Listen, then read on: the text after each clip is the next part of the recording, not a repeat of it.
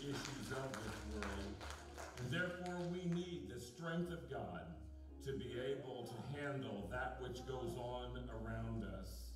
And for the last several Sundays, I've been preaching about the importance of us understanding the fault line on which we dwell.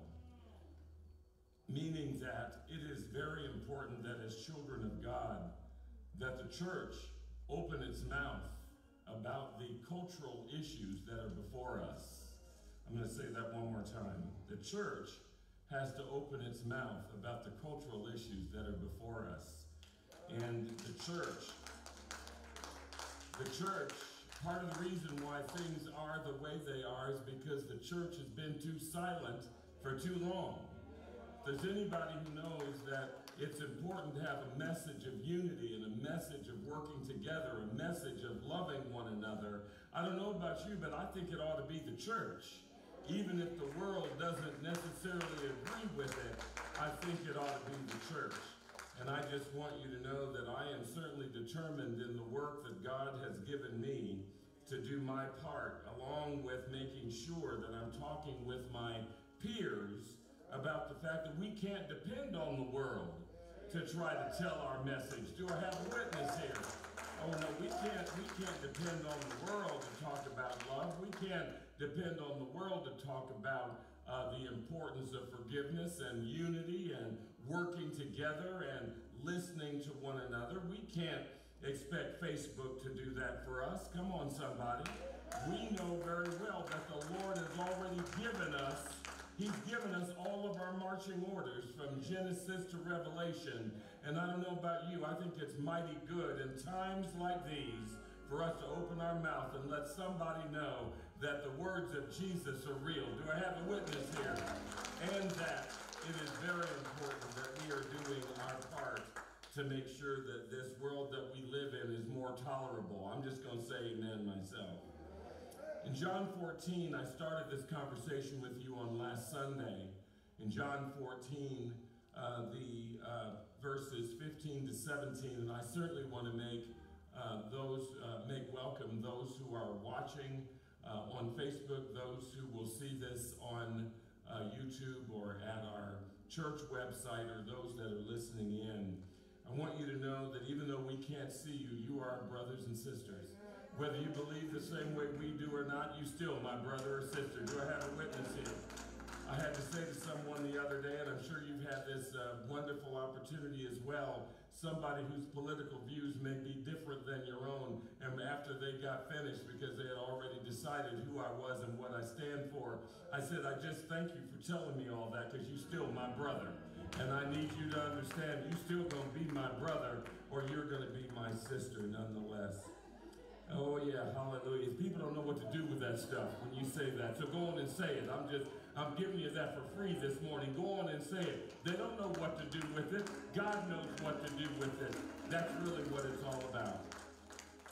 The word says in John 14, 15 to 17 in the New International Version, he says, if you love me, keep my commands, and I will ask the Father, and he will give you another advocate to help you and be with you forever, the Spirit of truth.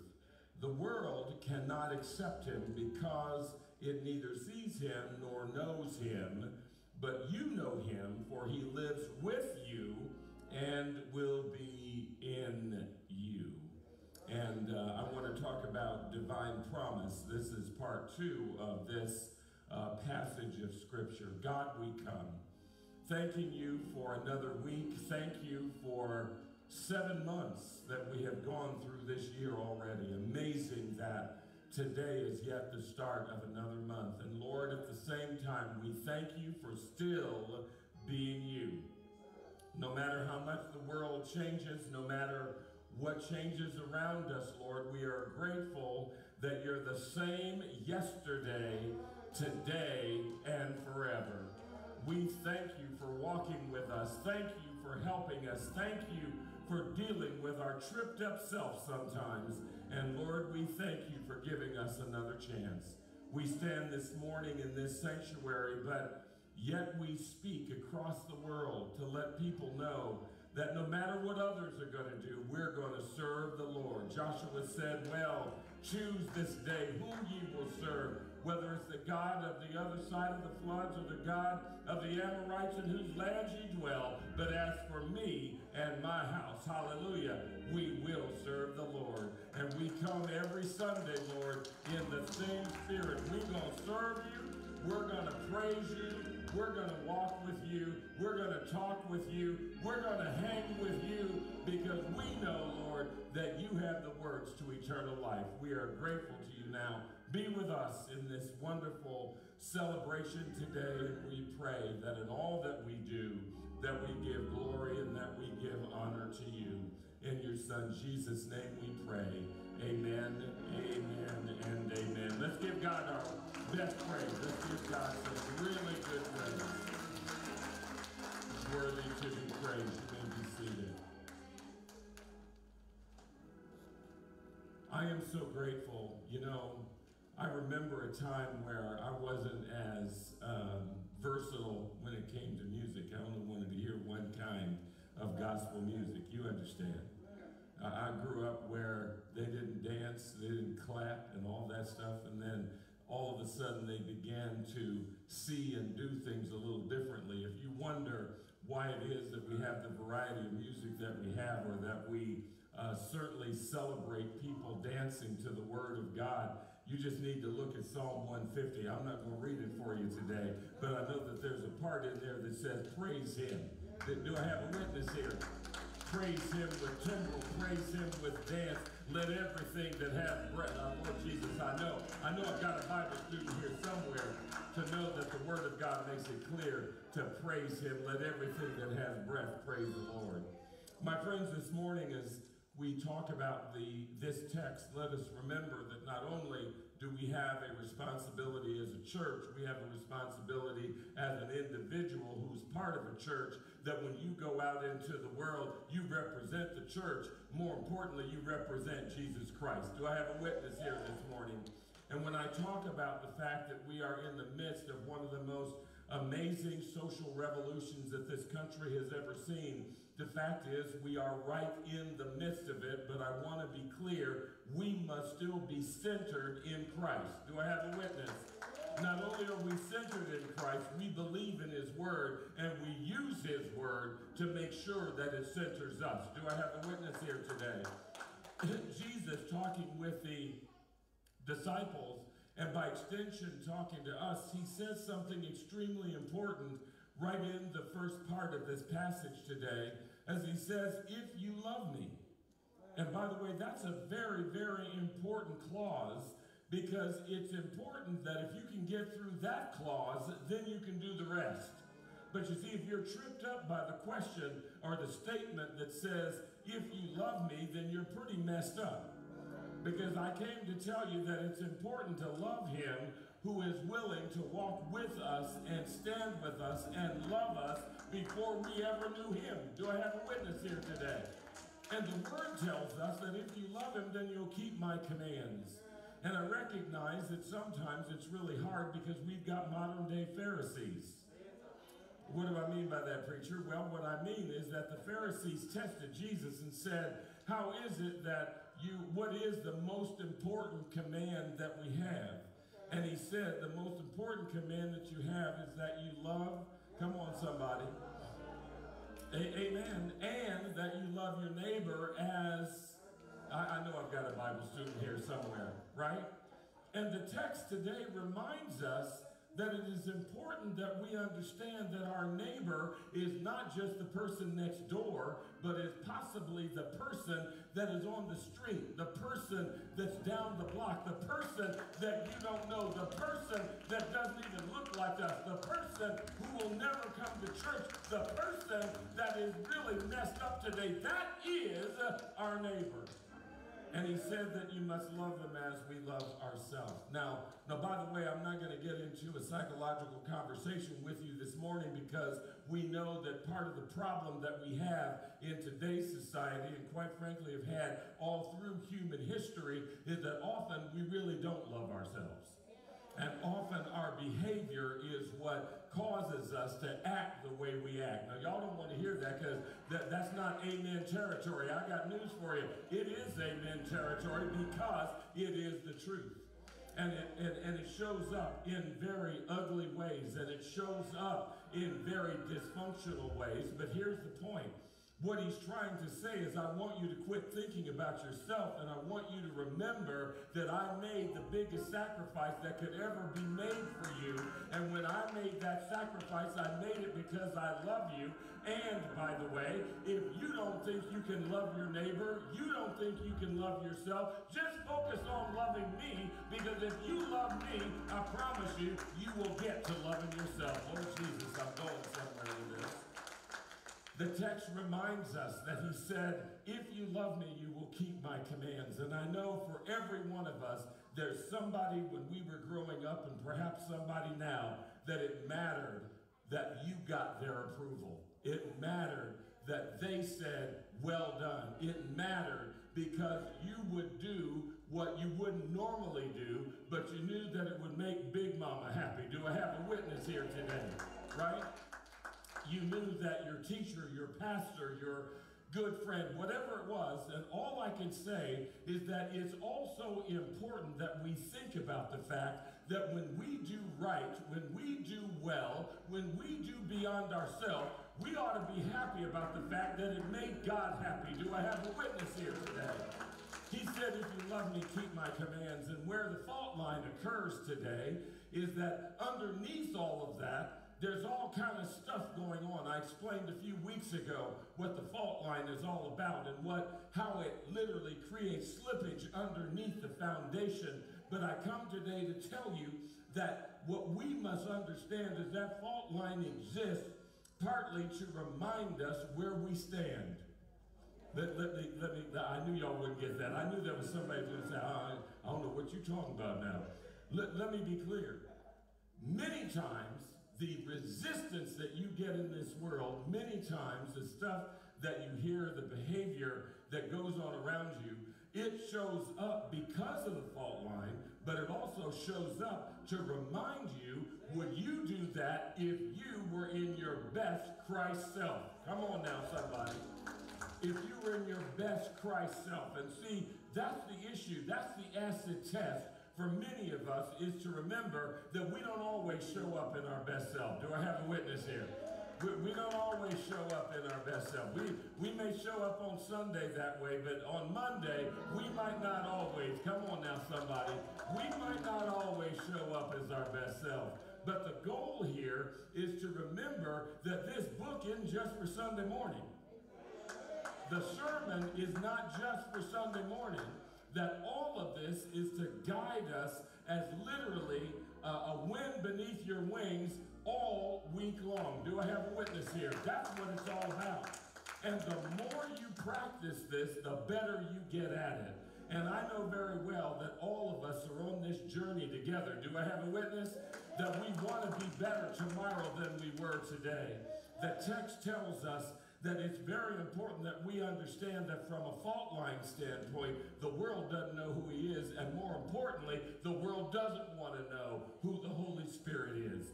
The world doesn't want to try to do things the way that they would be focused on the protocols of who God's Holy Spirit is. But I came to tell you that as a child of God, you don't have an opportunity to put that on the shelf, because you see, he made it clear that the Holy Spirit is not just around you, the Holy Spirit is within us. What does that mean, preacher? What does that mean? That means that there is something you can call on. I see it happen. I know some of y'all like the Tyler Perry series. Don't act like y'all don't know who Medea is or anything like that. I'm not talking about all of the series. I want to go to talk about Medea for a minute. Every now and then, you can see yourself in Medea, can't you? Hallelujah, somebody. You don't have to say amen. I know it's true anyhow. Otherwise, as Bishop Tyson said this past week, just go on and say amen when you get ready. Just recognize that there is a Medea within us. And watch some of the episodes. What you'll see is that when people really push Medea, to the limit, she'll begin to mutter and talk out loud, knowing very well that she needs to get strength not to do what she wants to do. And for those of you who don't know who Medea is, when she gets really upset, she'll get the frying pan out. Amen. I'll leave it that way. The point being made is that every one of us has the Holy Spirit within us, which is the very reason why it's important for us not to talk about what we can't do when it comes to our temperament, that we can't do when it comes to reconciliation, that we can't do when it comes to tolerating somebody else's attitude. Because the fact is, oftentimes we forget how much it takes for people to tolerate ours. Do I have a witness here this morning? The world can't accept him, and there are lots of reasons why the world can't accept him. But the fact is, don't get stuck on the world not accepting him. Get stuck on the fact that you can and I can accept that Christ is my Savior. Christ is your Savior. Christ is your hope. Christ is our help. Christ is our work. Christ is our way of getting up because he gives us a way out of no way. The world may not be able to handle it, but I know that you and I can. I know that when we look back on how great God has been to us, sometimes we can just say, hallelujah. The world may not know what hallelujah means, but you know what hallelujah means because you know how far he has brought you. I know how far he has brought me. Do I have a witness? No, the world can't accept him, and I came to tell you this morning, don't wait on the world to accept him. But I am saying that until the world does, and if the world does, don't worry about that. Just make sure that you and I are working the way we need to work to be able to show the world what the example is all about. Do I have a witness here today?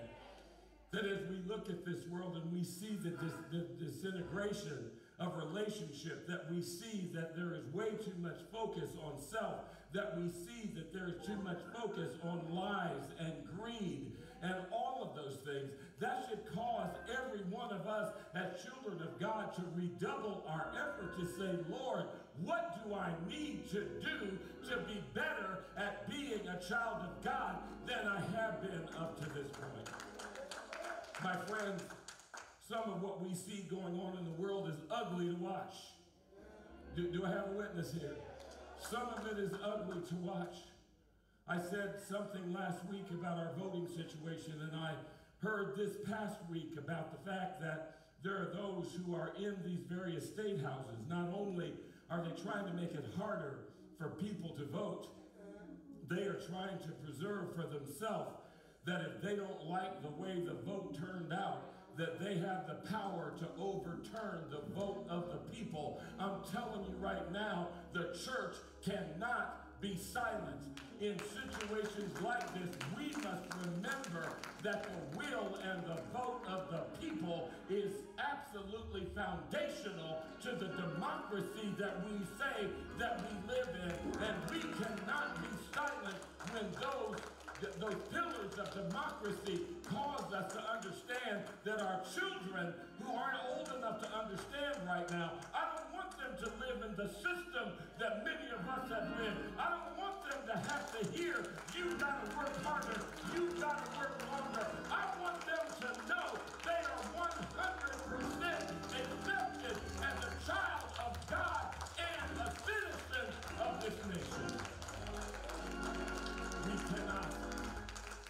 We cannot, I don't want us to marginalize our kids' thoughts about how high they can go. We had that going on when we were growing up, baby. No, you know, you can't do that because you don't have all the credentials to get that done. And yet you'll see other people that don't have as much credentials as you do, and yet they got promoted. I know I've got a witness somewhere.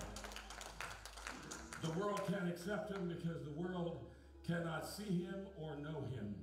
But here's what he's saying to us. He's making a promise to us.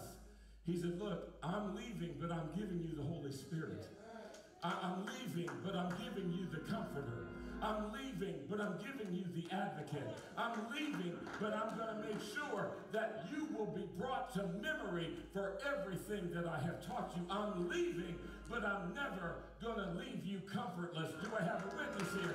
And that means that when he makes that promise, that means that he's left something else, and that is he's left you and I to be the example. Be the example in your neighborhood. Be the example on your job. Be the example when you go to the grocery store. Be the example when it comes to anything that you have the opportunity to do. He gave us the ability to have the Holy Spirit in us. And somebody ought to know that if you have accepted Jesus Christ as your Savior, you've got the Father, you've got the Son, you've got the Holy Spirit.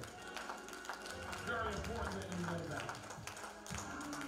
Which means that when things get rough and you feel like giving up, you need to quit worrying about your flesh and remember that your spirit is still strong. Do I have a witness here? That your spirit is one that's moving you and pushing you along and helps you to be able to come out with a better thing coming out of our mouth than what our flesh would. Do I have a witness here? Because sometimes I know what our flesh will push out of our mouth. Amen belongs right there. And sometimes, whether it's somebody we're talking to or whether it's us ourselves, we need to ask the question out loud, is that you or is that your flesh? Y'all don't hear me. Is that you or is that your flesh? Because I'm willing to wait to give you a do-over to allow the Spirit to speak through you. Because when the Spirit speaks through, there's no worry about the fault line that lies beneath. I came to tell you that listening to and waiting for and literally making sure that you're focusing on the Spirit and not our flesh is what helps us. And if you need a reference, go to Ephesians 4:15, which tells us to speak your truth in love, which means that we do that knowing full well that it hurts sometimes. You know, I've got somebody like Elder Hennessee, and for others of you do the same, and that is that there are times that they don't really like what I have to say behind the pulpit. But I came to tell you, you may not like it, but I promise you it's still right. Do I have a witness here? And I know it's not easy. Do I have a witness here? I recognize that the Word of God sometimes is hard to follow. Sometimes you know good and well you just want to get things straight. Do I have a witness? You know very well that they've been messing with you and all that kind of stuff, and you know very well you got your chance to get even. But I came to tell you that God still settles the score way better than you and I ever do. And if you haven't seen it yet, go back to 1 Samuel and watch what David does. And David has an opportunity to get rid of Saul, but he doesn't do it. He has the opportunity to, but he doesn't do it because he relies on God. And I come to tell you that as I get ready to close, to remind you, number one, that God, if you love him, you'll keep his commands. Let me pause for a minute for somebody, because I know that there are people who say church is too hard, loving God is too hard. I came to tell you it's harder to love people than it is to love God. That's a clinic for another day. Hallelujah, somebody. Right? The second thing I want to remind you is that he gives you a promise that will literally keep you through life and keep you through eternity. And what's important about his promises is they are, number one, they are real, and he does not pull back on his promise. Number three, it's important that you have a boldness when you come to your relationship with Jesus Christ, that you can say exactly what Joshua said in Joshua 24:15, when he did say, as I said during the prayer, as for me and my house, we will serve the Lord. I recognize there's a lot of this other conspiracy junk going on out there, but that doesn't define, and that is not the narrative for my house. I know that there's a lot of people who are deciding to hate on other people. I want to be clear, that is not our narrative. That's somebody else's stuff. And I recognize even in the name of Christianity, we've got people that are going out there dividing folks. That is not our narrative. That is not who we are. We do not serve a God who does anything other than try to bring us together. And I take you to Psalm 133 to remind you. I came to tell you that our God is a great God. Our God is a good God. Our God loves us. We love our God. We're going to stand with him. We're going to stand against this world. We're going to stand against division. We're going to stand against prejudice. We're going to stand against hate. We're going to stand against anything that divides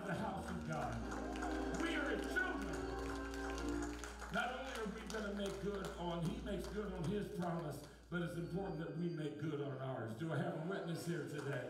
And so I beg you that as we go back out into the world, yeah, it gets weary and it gets tough, and yes, the fault lines sometimes are hard to manage. But I want to remind you that you only have you to worry about. Come on, somebody. You're the president and CEO of your spiritual journey. And I want you to know that the God you serve has equipped you to be able to do everything that you need to do and to deal with everything that comes before you. And guess what? Let me let you in on a secret, and with this I'm done. You're not fighting all those wars by yourself. You're not fighting every issue that comes before you by yourself. I want you to know that you've got an advocate who is always there and always fighting, no matter how much it hurts. I want to be clear, we don't get the brunt of the hurt, not fully, because we have a God who's standing right by our side, which is exactly what the vocalist was singing about. You raised me up. And when you raise me up, I can sing, I can handle, I can speak, I can go to the highest mountain, knowing that I've got you on my side. I don't know what it would be in a life or a world without God. And I am so grateful, and I pray that you are, that you don't have to worry about it either. He will not leave you. Do I have a witness here? He will not forsake you. He will walk with you all the time. That's his promise. Lord Jesus, somebody get up. Somebody just get up and give God some praise.